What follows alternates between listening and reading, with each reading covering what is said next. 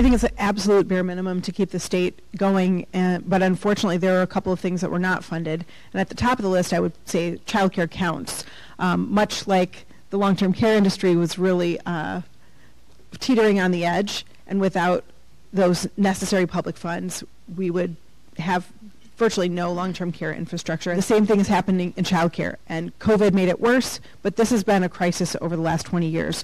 We have lost, in less than 20 years, more than half of our our childcare providers in the state.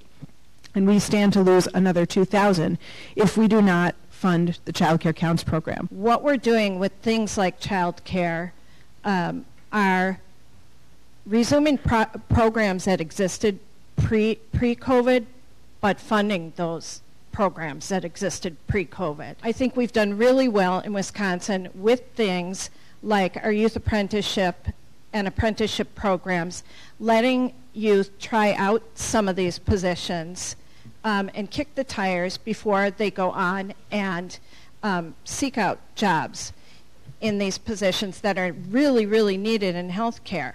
So all of these sorts of things were funded in the budget.